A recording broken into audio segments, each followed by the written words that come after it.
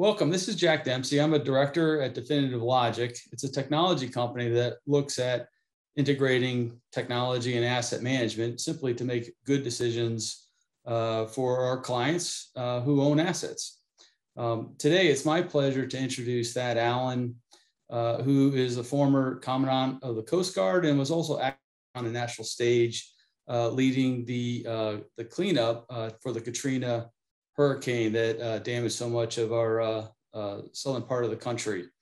What we're talking about today is asset management, and the particular element that we're really looking at is, I think, what Thad Allen really has a lot of credit for, certainly for some of us here on the call, and I think many of others who will be listening to this presentation, is as a Commandant, he established a vision for what was called then the mission support business model, but it was a common way of how the Coast Guard could look across its asset portfolio, organize investments and resource management decision-making related to them, focus on mission, but always managing risk and always seeking to make better decisions. There's a number of elements of that that really kind of came to be. It's undeniable the impact that that's had in the federal community. Today, Department of Defense, Veterans Affairs, Department of Homeland Security are all active in the area of asset management and seeking to try to apply that. One of the lenses that was used was product line management and the decision-making around that. So with that, I'd like to welcome Admiral Allen to share his thoughts on how his vision for asset management kind of echoed across the federal agency, his perspectives of that. And more importantly, or also importantly, would be how that is translated into the digitization, the technology enablement, because as agencies and large organizations are challenged with trying to make good decisions, being agile, risk-based, they also need to incorporate technology in that vision. So with that, Admiral, we welcome you today and really interested to hearing your thoughts and vision on where this came from and where do you think it's going? And thank you for your leadership and your career-long work in this area. It's one of those things that's, in my view, critically important to effective enterprise management. Doesn't get a lot of visibility and for many years wasn't talked about, but it's like kind of like blocking and tackling. If you're going to score a touchdown, you better have the basics right going in. And I've always thought that these were some of the basics on how you actually manage an enterprise over my career. Two thoughts come to mind when I was listening to the introduction. When I was a mid-grade and junior officer, two things happened that really stuck in my mind. One of them was I was a commanding officer at a Coast Guard unit where they came in and they repaved our parking lot. And then 2 months later, they came in and they dug it up to put a new electrical cable in. And I couldn't believe that we would do that as an organization, only to a few years later to see us get a bunch of money in the supplemental appropriations to buy brand new patrol boats for the Coast Guard that ultimately will be deployed to the Middle East and have been over there for quite a while now. We didn't understand until after they were under construction that, number one, their draft wouldn't allow them to fit at the docks where our current patrol boats were at. And the electrical short tie system that provided power to them was not going to work either. Required a multi-million-dollar investment to create the home port for these vessels to actually operate out of. So as I went through my career, I was mindful every time we made these mistakes where we weren't centrally integrating our planning and our execution. But we also really didn't understand how the assets related to each other. In this case, a floating asset or a cutter related to the home port, the pier, and everything else. And it's all integrated to achieve the proper mission support that you need to be able to do that. When I ultimately was promoted to flag rank and became the director of resources in the Coast Guard, I had a long experience working with our shore facilities. And many times they did not get the maintenance and the recapitalization that they needed because they didn't compete well with cutters and aircraft. And that's obvious in an operational organization. But we really didn't understand what I would call the return on mission that these facilities really create.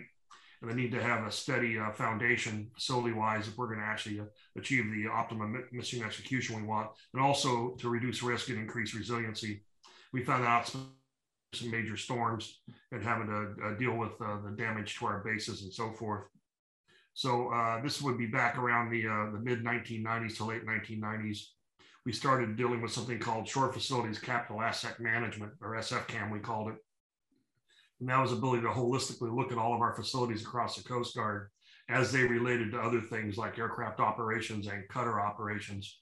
It was our first attempt to kind of rationalize from an enterprise standpoint how we actually viewed all these, so we would make better decisions. We had meager funds to repair and replace these stations. So it was a way to actually think about it. Ultimately, when I became commandant, I laid out a mandate for the entire service to go to the same mission support organizational structure, which would include a center of excellence for every type of asset that we were trying to manage, and then product line managers that would be responsible for the life cycle of those assets. And that's whether it was a piece of electronics or a small boat or a cutter or a large cutter. The first time we tried to do this was something called the Surface Forces Logistics Center at Curtis Bay, Maryland. And the naval engineering community and the small boat community actually reacted very negatively to this. They didn't want to be told how to manage their assets, and they thought they were losing autonomy. It got so bad that I fired the commanding officer of the Surface Forces Logistics Center, who was a naval engineer, and I replaced him with an aviation engineer because our aviation community had got a handle on this many years earlier on configuration management, tool control, preventive maintenance systems, and everything else. The Coast Guard's now been able to make that the central enterprise framework on how they support all their assets moving forward. The reason I think it's been really important that they did that, not only because it's inherently the right way to run the organization, reduces risk and increases resiliency. As we moved into modern technology where we're at today, it's even more incumbent that we understand how these facilities are integrated. The best example I can probably give to that are industrial control system and SCADA systems, in which we have things like our HVAC systems for buildings, how we're connected in terms of our IT backbone. And we all know there are significant cyber threats right now. Well, if we didn't think our facilities were connected before in terms of how they were integrated into mission, they're now completely integrated in terms of threat because they're all part of the attack surface for potential cyber attacks and issues related to that, even including where we have embedded GPS chips, which are capable of being jammed and the data being messed with by our opponents out there. So I would think, since we're talking about the State Department, having traveled around the world quite a bit and been to many State Department facilities around the world, I would think that a lot of those same challenges exist, especially if you look at the fact that you have to have secure spaces in your facilities, and you have the continuing connectivity and the IT challenge and the cybersecurity challenge. In addition to that, as I said earlier, all these facilities now have industrial control systems that work for their HVAC units and so forth. So I think from a risk management standpoint, from a resource management standpoint, for a way to be more effective and efficient, large company like Sodexo have found out there's actually a business case to actually make this happen. I think it's incumbent on all of us as money gets tight and we're all competing for scarce resources, and we look at the most effective way to link together the tools we use, not only where we live and how we operate, and the platforms we use, but how that affects our everyday lives and how we actually manage that. And I would think in the digital age that we live in right now, where we're still trying to learn how to be digital citizens and digital organization, this takes on even a higher premium. So I couldn't urge you in stronger terms to take a look at how you collectively see the entire State Department infrastructure and facilities as a system that supports mission execution, and seriously consider how you might want to manage that moving forward, and take on a new way to look at your organizational structure and a way to explain this to senior leadership so it creates a value proposition, will create the buy-in you'll need to make the changes that you need to be successful at this. So it's been a pleasure to talk to you all this morning. And Jack, I'd be glad to take a few questions if there's time. Absolutely. I mean, I'll start off with one really important one, and you kind of highlighted a little bit about it. It's all about change. One thing that I find very interesting in the ISO 55000 standards, it really focuses on organizational behavior, motivations, culture, even. And a lot of this change is sometimes overwhelming for organizations who are very focused on mission, on some tactical execution. One of the phrases that I remember you saying often was tyranny of the present. What from your perspective, are important factors that organizations need to consider in terms of motivating and supporting change and supporting the individuals that need to kind of champion this change? I mean, what works and what doesn't work? Well, let's start with the tyranny of the present line, which I have used throughout my career. Sometimes we get so obsessed with the annual budget cycle and the processes that we have to do every day as a condition of operation or employment, we kind of lose track of where it is we're trying to go. And sometimes just meeting those requirements every year becomes the goal, when really it's like playing cards, and that's only the ante to get into the game. And the question is, how stable are you going to make the current status that you're in right now so you can actually adapt to change, be more agile, and become change-centric organizations? And you can't do that by focusing on just what you can control in an annual cycle on how you operate. So that requires you to kind of break down the barriers horizontally and vertically in organizations, start talking about common purpose in support of mission execution, and then this contribution to mission execution that everybody makes together, and the synergistic outcomes you can achieve when everybody starts to focus on this the same way. And a facility is a facility, whether it's in Copenhagen or Canberra, Australia, or wherever. There's certain things you have to do. There's connectivity, there's IT structures and everything else. So there is no enterprise in the entire world, and even the Coast Guard, as good as they have gotten, still have room to improve. They can't do better than they are right now. One common term that I hear a lot in the military is unity of purpose or unity of effort. What factors, in your opinion, are really important to establish that, and even kind of leading to a culture where there's this esprit de corps or teamwork that leads in organizations to make these changes? Well, there's a career progression that people go through, and then it doesn't continue. And what I mean is, you'll get a specialty. It doesn't matter what branch of the service or even the State Department, you'll have a specialty in what you do for a living. And you become a technical expert on that. As you go through 5, 10, 15 years, you become a journeyman, you become an expert, and you have this career craft that you develop. Part of that is program management and defining your program and acquiring resources. And when everybody does that, then it looks to be a zero-sum game where if I don't get it, it's at somebody else's cost, or I'm supporting somebody else. That kind of defeats the purpose. And at some point where you're going to make the transition from mid-level management, whether it's in the military, civilian and State Department, or in the private sector, you have to learn how, as a leader, to subordinate parochial interests in light of the greater good you're trying to achieve in terms of what the organization and enterprise are trying to do. When I used to write the precept for flag boards, the boards that select new admirals, one of the traits that I look for in people that I was looking to promote or get promoted was their ability to discern when they need to pull off their support for a particular program, which they would normally throw themselves on a hand grenade for, and understand how you have to compromise and bring this stuff together and subordinate your parochial interest to bring the entire framework forward. That's a lesson that our Congress could use right now, by the way. And it's one of the hardest things to learn as you go up through an organization, when you move from a technical expert to a program manager. It's really what I would call an enterprise leader. Yeah, I mean that's great insight, and of course, very important to how an organization might, grow its leaders, so to speak. I'll end with one quick question that's handed over to Jim here. One thing you did in the Coast Guard that I think is also somewhat remarkable is you looked at the transcendence of what asset management is, as we call it today. There was personal property, aviation assets, surface assets, shore infrastructure assets that all were part of this common business model. And I guess what really drove you to seeing that was necessary for the organization to think on those terms for it to be successful? Well, you could make a value proposition, and I went out and I probably talked to 30,000 people over 2 or 3 years, trying to establish the programs that I put in place when I was commandant. There's a value proposition, they need to understand it, but I also had to come up with examples where, when we didn't do this, we had problems, or we had mishaps, or we had severe problems as a result of it. But I'll tell you the other thing that was a big hammer, it was a financial audit.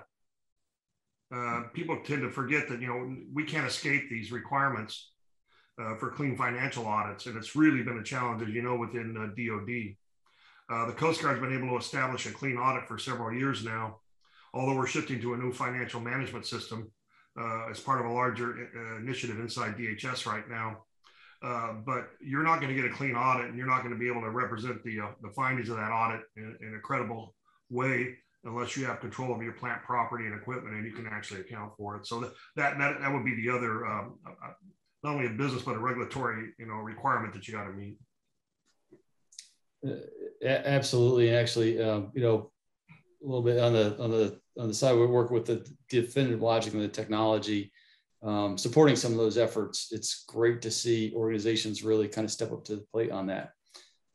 With that, Jim, to you, I know you have some additional questions. Oh, it's always awesome to hear Admiral Allen speak.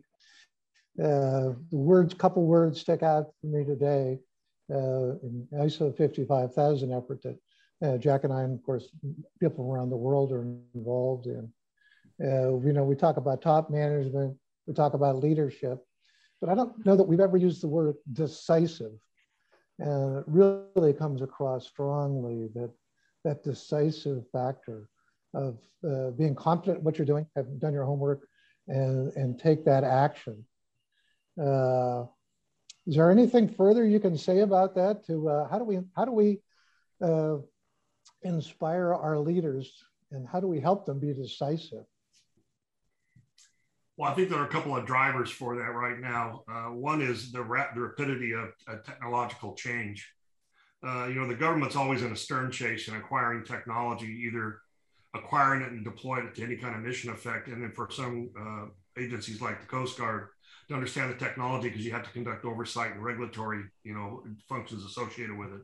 A big one for the Coast Guard right now is cybersecurity for facilities and ports. So there are two things that I think go into make decisive leaders, especially in crises. And it's not rocket science. Happy to share them. One is lifelong learning. The other one's emotional intelligence.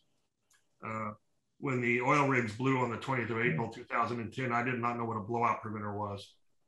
2 weeks later, I had a pointer was standing in the White House press office explaining everything to the United States on CNN. So I had a pretty steep learning curve. So there's a premium, especially with the rapid technology and the digital world we live in right now. There's a real premium being placed on leaders to not stop learning. It's kind of a simple equation. You can never know everything, so you can never know enough, so you should never stop trying to learn. And then that applies to how you run your organization as well. And emotional intelligence means, having empathy, listen to other points of view.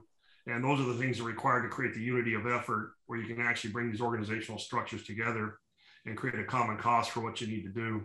And if you demonstrate that, and you demonstrate through your actions, the content of your character and your behavior, the people will follow you at some point. That's an awesome answer. Thank you, sir.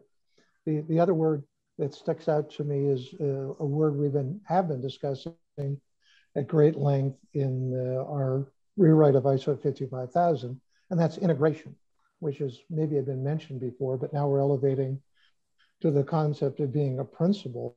Really, this asset management needs to be integrated within the management structures and systems of the organization, and to bring all those asset types and the various organizations together. I know you talked about that some, but anything else you can share with us about, actually achieving that? I mean, theoretically, it's so simple, but in practice, it seems to be a huge effort to make it happen.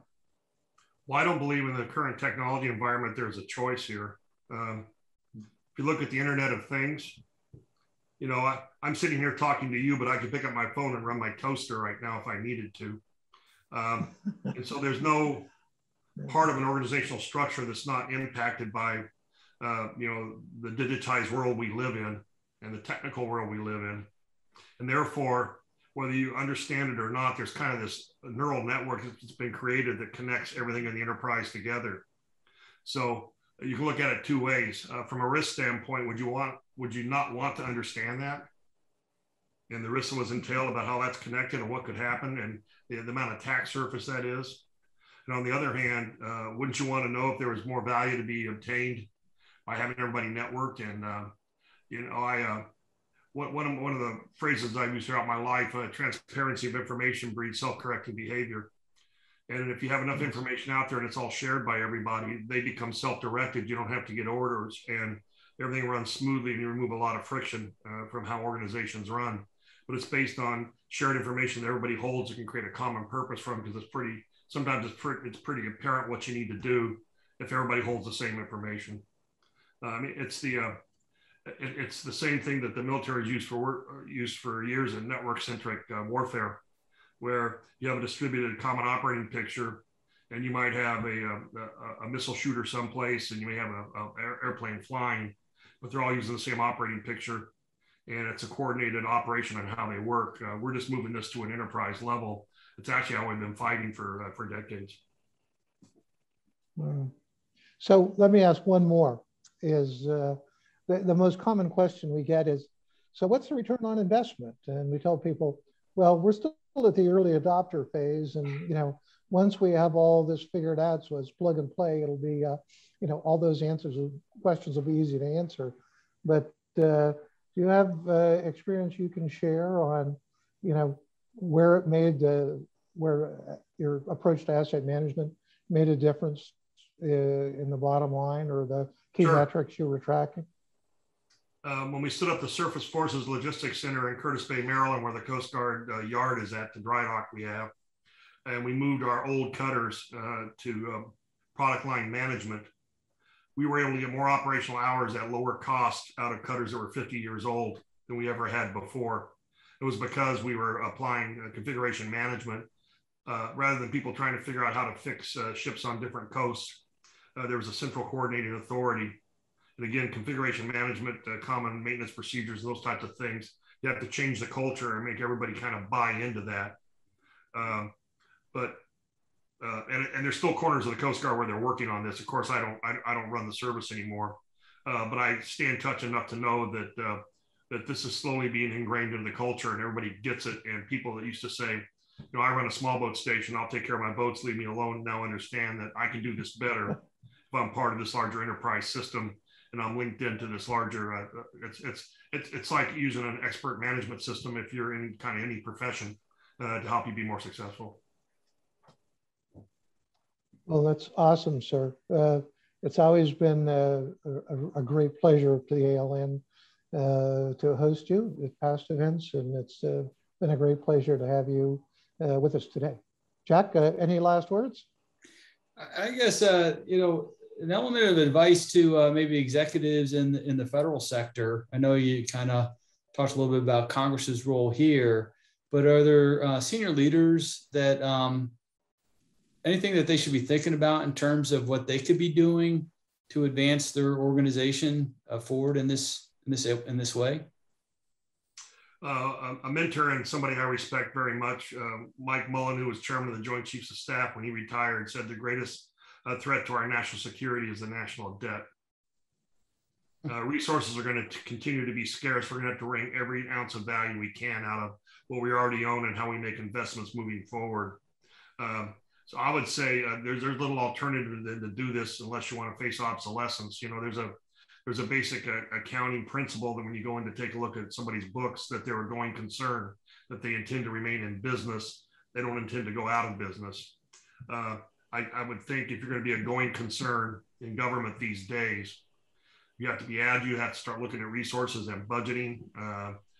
With the amount of the budget that is non-discretionary right now, the writing's pretty much on the wall. Those who are efficient and understand how to do this will survive. Thank you, sir. Really do appreciate that. My pleasure.